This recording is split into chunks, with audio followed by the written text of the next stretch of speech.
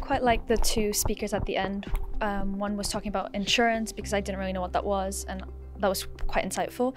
And I also liked the other speaker who was talking about banking and her experience and seeing how they went from sixth form to uni and then how they managed to get to their jobs now. It was really interesting kind of looking at their different career journeys and seeing how they started at one place and ended up with another.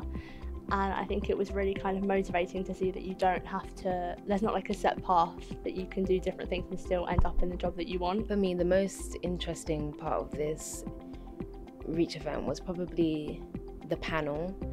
Like, I liked how they were, you know, telling us about the experience in the union, what it's like to be here, and their own personal experiences, especially with the diversity as being two women of colour ourselves.